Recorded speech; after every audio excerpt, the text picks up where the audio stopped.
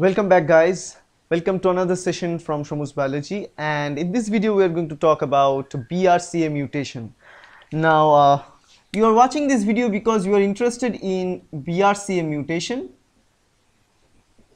and you want to know what BRCA mutation can cause to produce cancer, because BRCA mutation is related with cancer, especially it is related with breast cancer nowadays, which is a very serious health concern this time. So BRCA mutation, so for understanding BRCA mutation you need to know very basic thing about the cell biology and how the cell signaling works.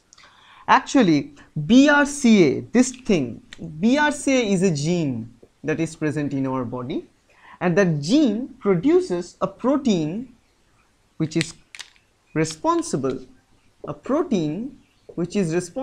for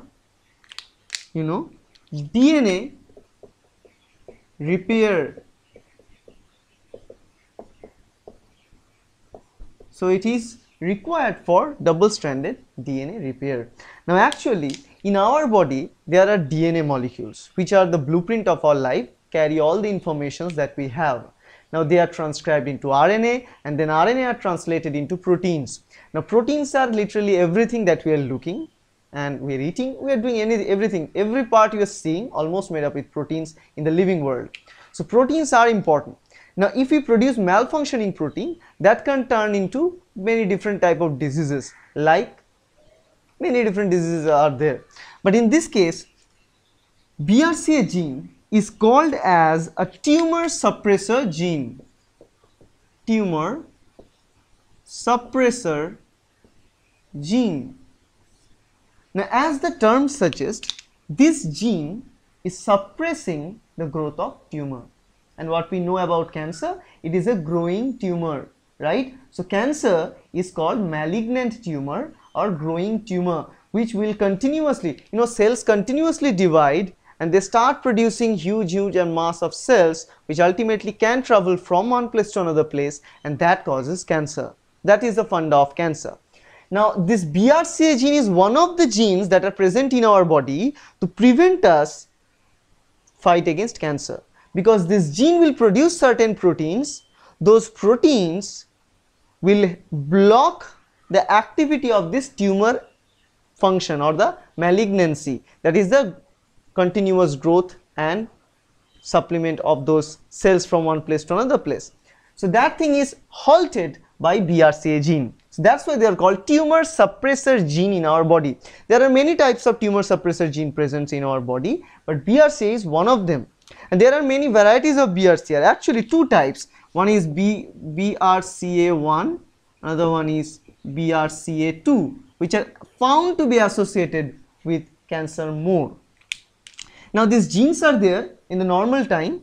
They will produce certain proteins. For example, they will recruit certain proteins like ATM is the name of a protein, not from where you take money. So ATM is a type of protein recruited by BRCA. There are other proteins like CHK2, which are all proteins which are hugely required during the cell division and cell cycle progress, because this protein will assist the whole cell to find out whether the cell cycle is working properly or not, whether there is any DNA damage present or not. Because remember, inside the cell, if there is a simple DNA damage, the cell will not allow it to pass to the next generation, because it's very dangerous. If I have something wrong in me, I should never let it transfer to the next generation, right? So if it is ruining me, I am suffering, so I never want my offspring to be suffered by that same thing. The idea remains the same. If there is any breakage of the DNA, but the DNA is transferred to the next level, that breakage will continue and the future cells will be again destroyed. So the cell will not do that. So what they will do, they are having proteins like BRCA and other proteins like ATM, CHK, which are termed as DNA repair proteins.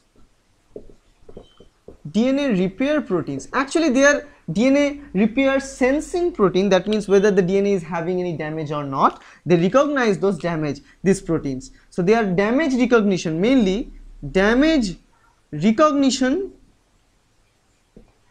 damage recognition proteins. Now those damage recognition protein will further recruit some of the DNA repair proteins. You know, we have different modes of DNA repair mechanisms in our body, like nucleotide excision repair, base excision repair. For happening all those repair mechanisms, we require different types of protein in our body. So we produce them. So they will recruit those DNA repair proteins inside. Now those DNA repair proteins will go and repair the DNA. Majorly, this BRCA produces certain proteins which will recruit further proteins to repair the double-stranded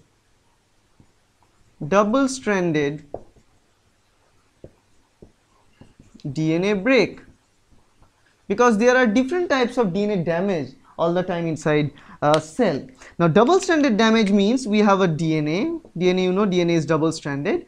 Due to some reason during the process of, you know, cell division by the attachment of microtubules and then anaphasic separation, sometimes what happens, DNA gets damaged from both the strands. Now if it is damaged from both the strands, we have two strands separated. I mean, they are broken, so they are kind of having two pieces of the DNA now. So this type of problem means if this is a gene, now imagine this whole section acting as a gene to produce one particular protein, say protein X. But now due to this breakage, they will not produce protein X. So as a result, the cell has certain type of problems associated with it, right? So to prevent this thing from happening, we have these DNA repair proteins which will bind and then repair the DNA, right? Now what BRCA does here is BRCA recruit them, these proteins, they sense it, they recruit further DNA repair proteins and the DNA will be repaired. So the DNA damage is repaired. That's the thing. But if this DNA damage continues, it can give us further deleterious effects. For example, it will produce certain proteins which are responsible for halting the cellular growth. Because, you know, cell division is good. We need cell to divide to produce more cells to make tissues. But if its cell is dividing without obeying the rules, it becomes dangerous, right? So in that case also, due to the breakdown of those DNA and no repair mechanisms present due to the blockage or any problem with this BRCA, then what will happen, those DNA and those mutations will continue to live inside the cell, and ultimately it will produce certain type of condition in the cell where the cell is now continuously growing and dividing instead of halting the division. So they are not obeying the rules because of some malfunctioning proteins which is produced due to the inactivation of these BRCA genes, and that thing will turn the cell from an obeying good person to a very law unabiding bad person, which is cancerous. So that is happening. So in that case, so cell growth will start to occur and division will also start to occur very rapidly, and that can give us ultimately cancer, right? So this is what is the importance of BRCA. You can see BRCA is the guardian of all this process because it is controlling the recruitment of ATM CHK like molecules, then finally then problem with this, you know, break repair and all these things. So this is the function of BRCA. So once we understand the functionality of BRCA genes, now we know if there is any mutation with BRCA, that will ultimately change the whole cascade of signal and ultimately will convert the cell into a cancerous cell. For example, like the breast cancer, which is very much associated with this BRCA, right? Why it is much more associated with breast cancer, not the other type of cancer, it is still not configured yet, but they are much more associated with breast cancer nowadays, and they are also found to be associated with ovarian cancer. Now let's talk about more about the mutation that is going to happen in BRCA. Now the type of mutation we see inside the BRCA are majorly point mutations. That means there is only a single nucleotide change in the DNA which will change the whole DNA frame. It means the reading frame. You know, so let's say, for example, let's say we are having CAT, something like that. This is, for example, for simplicity's sake, we have this thing as a DNA strand, right? For example, now this will produce certain type of proteins. For example, CAT stands for producing histidine, so they will produce bunch of histidines there. Now if there is any problem and any point mutation, for example, instead of this A, it becomes C. So it is a point mutation. So instead of adenine, there is a misincorporation of nucleotide, which is cysteine, which is cytosine. Sorry for that. So once they put the cytosine instead of adenine, what it does actually, this CCT will code for proline. So instead of histidine, now in the same place we will have proline. What it does actually, it changes the type of protein. Now you may notice, you may want to know why this type of small changes lead to bigger change. Now in that case, I will encourage you to look at one of my other videos called the genetic mutation, as well as you can see the simple point mutation video, where you can find the interesting fact about how small change in the DNA can impact so large inside. Okay, and then come back to see this part, because I've already talked about that. I'm not going to talk about that thing again in the video. So this type of changes can occur in the BRCA gene. So in this type of simple change, point mutation, here is a substitution. Instead of A, we have a C. It can be a deletion, it can be an addition. Majorly it's a substitution. So what it does actually, it changes the course actually and produces different type of proteins. Okay, so this type of thing happens inside. Now another interesting fact about BRCA mutation is that BRCA mutation is a type of germline mutation. That means this BRCA2 or BRCA1 mutation can be transferred from one generation to another generation, and that is dangerous. Because for example, if one of my parent contains this BRCA mutation, there is a chance of me getting BRCA mutation from him or from her, right? So it can happen to anybody, like male and female both. You may be wondering why breast cancer is related with male, but it actually does. Theoretically speaking, this BRCA gene is found in both male and female. Mutation can also occur in both male and female. Now the mutation in BRCA definitely does not always mean cancer. That's another myth I'm going to talk about. Mutation in BRCA never always necessarily mean cancer.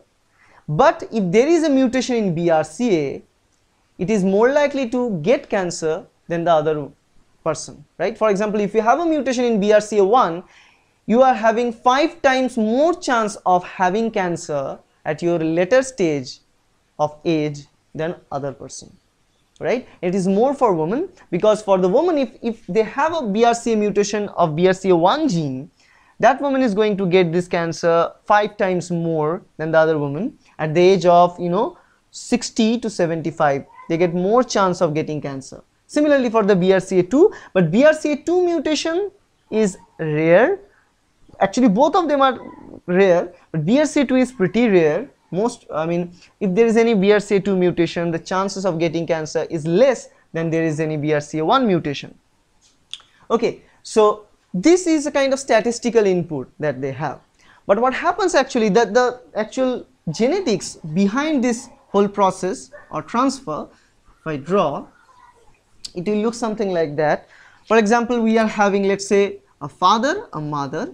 The father is having that mutation. For example, the father is having the mutation, and in the children, if I look at here, say male, female, male and female. So during this course, what we can have, the male can have this mutation, one female can have, and one male, one female will not have that. So the thing is, if the mutation occurs in the male, if it occurs in the female, what is it will produce? It is that female will much prone to ovarian cancer and breast cancer. On the other hand, if that mutation occurs and found in male, there is a chance of breast cancer. Actually, breast cancer can also occur in men. Okay, but there is most of the time, if it's occurred in a male, in that case, it is transferred. It is kind of changed to different kind of cancer, like prostate cancer, like colorectal cancer, pancreatic cancer, and so on. Okay, now the idea of this genetic transfer is that this BRCA mutation is dominant in nature. So if your parent is having that, there is definitely a chance of you to getting it. there is a huge chance of you to getting it. So it is dominant in nature. For example, there are two genes, you know, we all inherit two genes, sets, one from father, one from mother.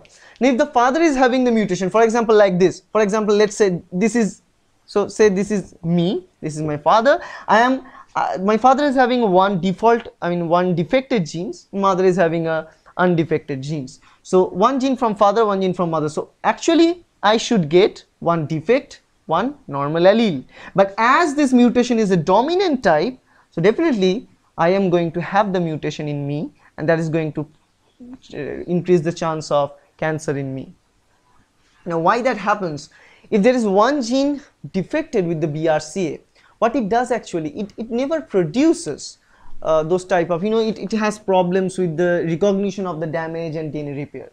And if there is a problem with default DNA repair system inside the cell will try to do some other process of DNA repair, some bypassing mode of DNA repair, and that other process of DNA repair are not that much good.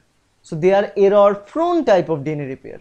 But the DNA repair with this BRCA mode is much more strong. But if there is any problem with BRCA and it is not working, cell want to shift to other type of DNA repair which are not that good, not that strong to repair the gene, and ultimately the mutations start to accumulate. So in that case, if someone is getting one copy mutated form of this BRCA gene, that person is having a more chance of getting more mutations in the body. So this is dangerous. It is amplifying in your body due to, because you know why? Because this BRCA gene is a guardian of cell cycle. It is the tumor suppressor. So if there is any mutation in tumor suppressor genes like BRCA, like P53, in that case it is very hard for the person to not get the disease, right? So that thing always present. So this is all about kind of BRCA mutation, and I hope that's helpful, guys. If you like this video, please don't forget to subscribe and watch other video about cancer and other video about mutation, because I'm going to add a lot of video about mutation in this series. Thank you.